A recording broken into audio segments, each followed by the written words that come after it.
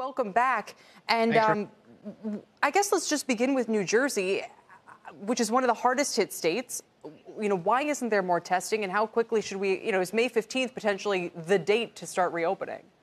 I mean, it's very frustrating, and especially, our caseload is significant, as you know, and more than 4,000 new cases yesterday. In my district alone, we have more than 17,000 cases, and more than 700 people have lost their lives.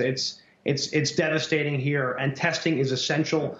We've made this point over and over. We're just trying to ramp that up, and you're seeing problems nationwide on this, and it's very difficult. And as focused I am is reopening our state and reopening the country. For us, it's hard. It's really challenging without those tests in place. I understand the decision to make it a governor's call about whether to reopen their economies because they're all so different. But when it comes to testing, is that going to end up pitting states against each other for supplies? Well, we have to make sure that doesn't happen. I think that's really a federal charge, the testing and making sure that gets out there. It's why so many of us have been pushing hard on it, working with, of course, so many businesses and life science companies like right in my backyard that's working on testing, and so many are. We have to work together. I think we're best when we work together on that front, and I'm going to keep pushing for that. Each state is different, and we need to reopen the country, and we have to have a very clear plan. In fact, I've been working on a bipartisan plan as co-chair of the Problem Solvers Caucus with my colleagues on getting back to business and what that checklist looks like. At the top of that checklist is testing. Right. But again, I hear you saying that there's coordination, but it sounds like the president is pushing the states themselves to kind of come up with this supply. Let me ask you about whether people want to. Go ahead.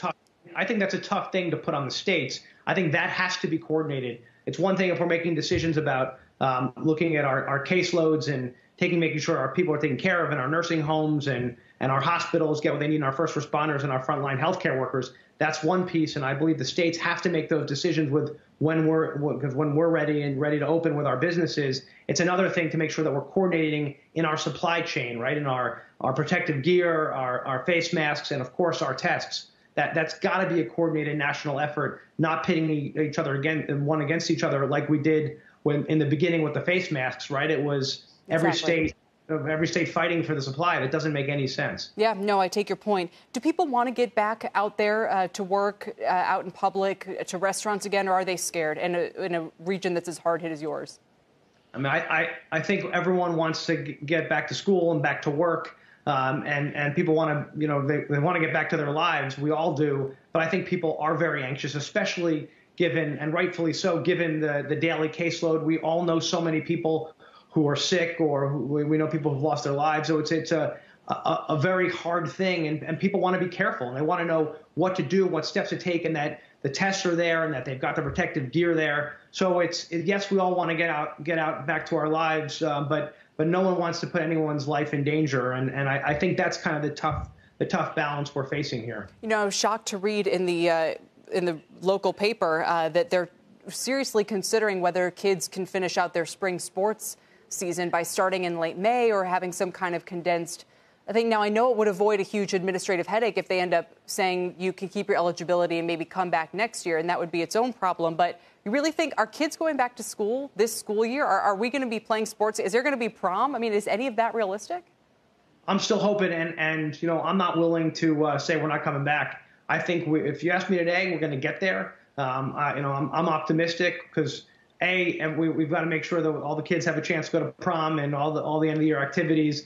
B, all the kids want to play sports, and I think that's really important. But I think we're not going to do it and put anyone at risk. And I think I'm not ready to say we should give it up for the school year. Yesterday, you probably announced in New Jersey, we announced through the governor that it's going to be May 15th at the earliest. So that's my date that we're shooting for. And right now, I spent the morning doing long division with my kid.